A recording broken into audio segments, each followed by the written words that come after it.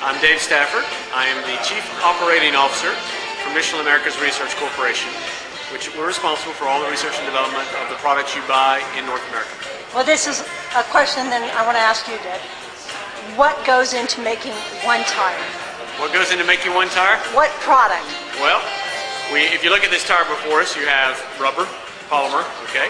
Natural rubber from trees in Asia, Africa, or South America, or synthetic rubber that comes from oil.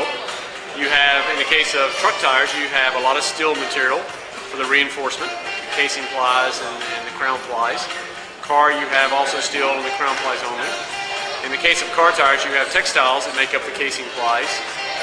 You have various chemicals that reinforce the rubber material. Carbon black, obviously. Carbon black is what makes the rubber black. Otherwise, it wouldn't be as black as you see it. You can also have silica in the case we mentioned for low energy loss products. You use a lot more silica type reinforcement, lower loss products. Is that what you're using in your new tires? We're using more and more of the silica product to reduce the energy loss from rolling, from going in and out of contact, while maintaining the other performances we're after. But it's not the only reinforcement material. We still use a good bit of carbon black, obviously.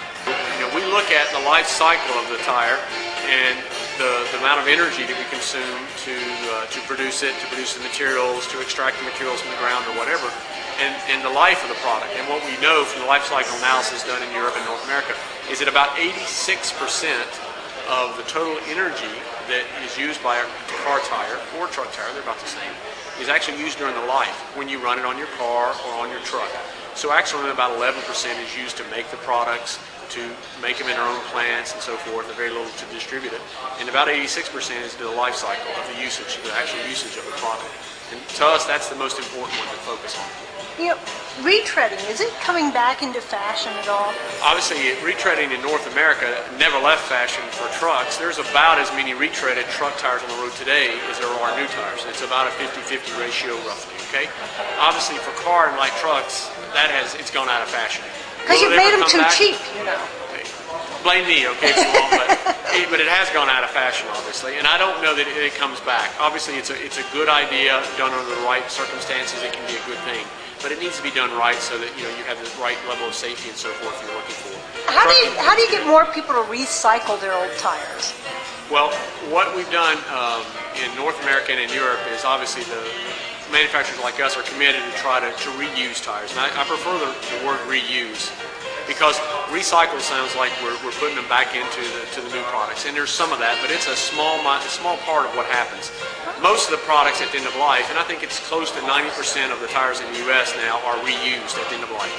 They go into floor mats or playground mats. They go into some asphalt applications and different things. You see it now in mulch, but the biggest is still by far the cement kilns that use the tires as an energy source. Cement kilns need energy to make the cement for your houses and so forth. Wait, the cement cones? I'm sorry, cement kilns. Oh, okay. And the cement kilns need a lot of energy to make the cement used to make concrete and so forth. And so these kilns use chopped up tires to get the energy, among other energy sources.